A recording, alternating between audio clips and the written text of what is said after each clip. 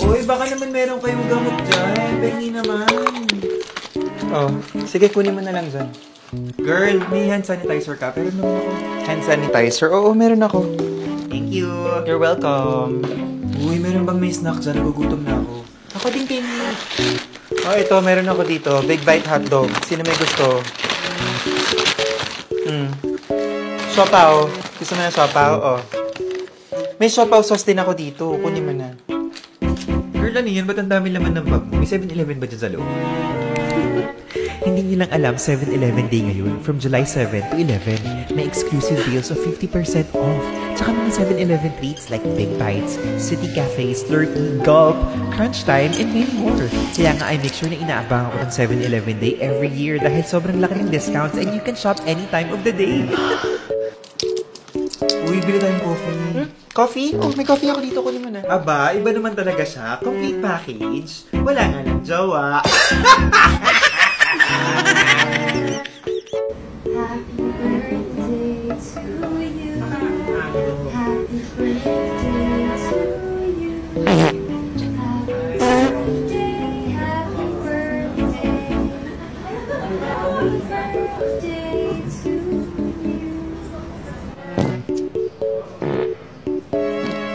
May tao ba? Ay, hindi. Walang tao. Gusto ko lang talaga tumatambay sa labas ng CR kasi ihing-ihi na ako.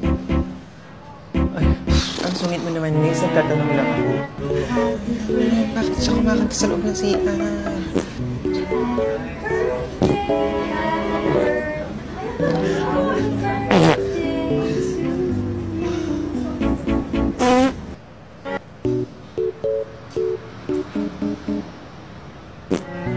May tao pa sa loob? Walang tao sa loob. Lady guard ako dito eh. Oo, pangarap ko to. Hinahantay ko kasi matapos ang babae maglaban ng kamay niya. Okay, sige. Thank you.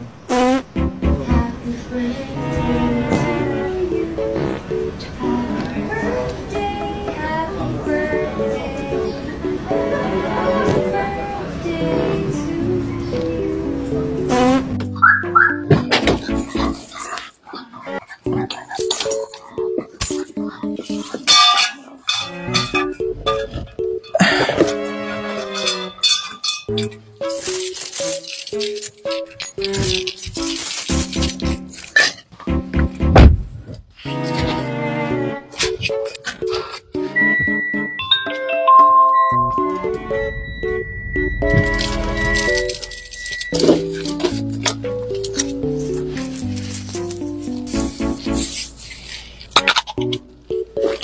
to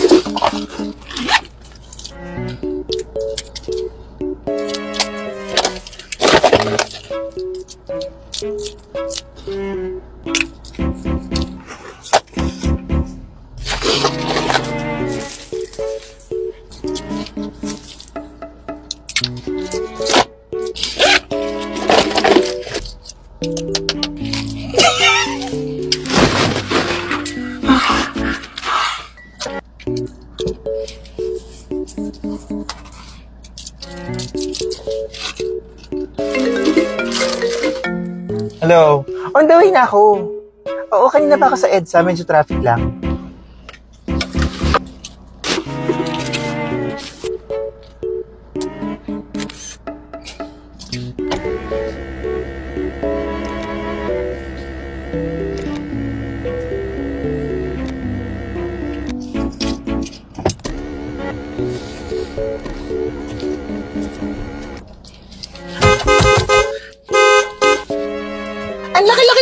to? Tumingin ka nga. Left turn. Mag-signal light ka naman. Hello?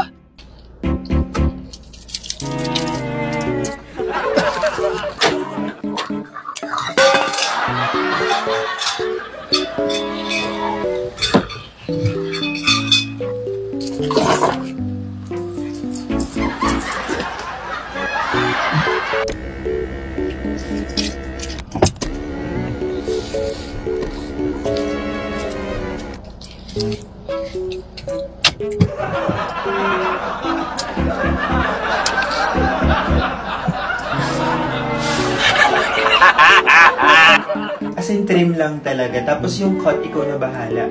Ang tagal ko na kasi hindi nagpapagod. Okay, ikaw na bahala.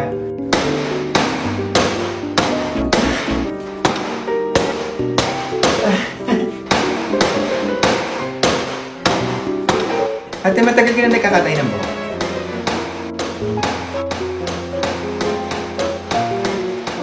Isang kilo lang, ate, ha? Thank you.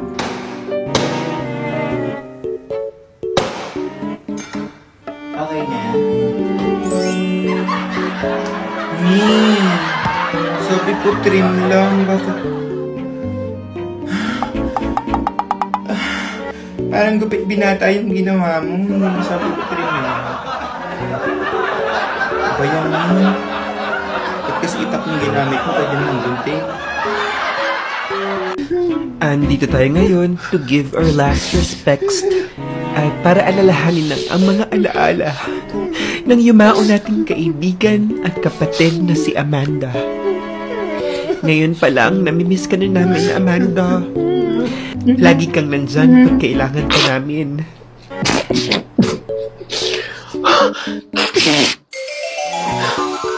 Okay lang daw humingi ng advice sa'yo kasi feeling ko niluluho ako ni Jay. Naku, tigil-tigilan mo nga ako. Ang dami kong ginagawa.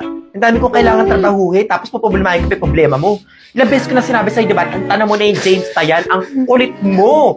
Wala namang iba na lakas sa buong mundo. Si James lang ba? At tigas ang ulo mo, tapos ngayon ako papoproblemahin mo. Ako, ewan ko sa'yo talaga. Tigas ang ulo mo, bahala ka dyan. Wala akong panahon sa'yo. You're so kind. You're so generous. Lagi kang nagsishare kung anong meron ka.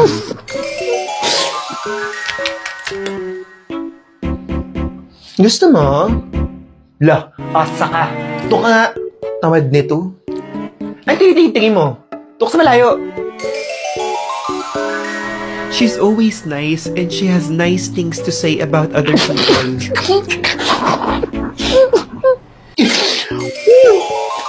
Girl, yan ang bagong girlfriend ni Marco. Yan ang bagong girlfriend ni Marco?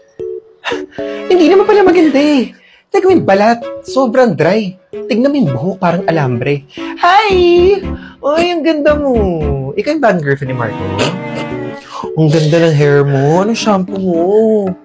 Siguro lagi ka nagko-conditioner na mamahalin. Ang ganda eh. Grabe yung bag mo. Sobrang cute. Saan mo nabili? Alam ko na nasan ka man ngayon. Well, sigurado naman kami nasa heaven ka dahil napakabait mong tao. Girl, alam natin kung nasa si Amanda ngayon. Baka nga kahit sa impyerno, hindi tanggapin yung impacta na yun, eh.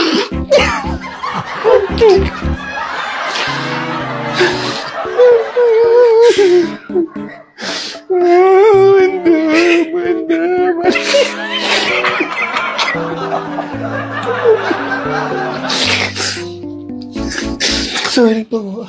Namimiss lang talaga namin si Amanda.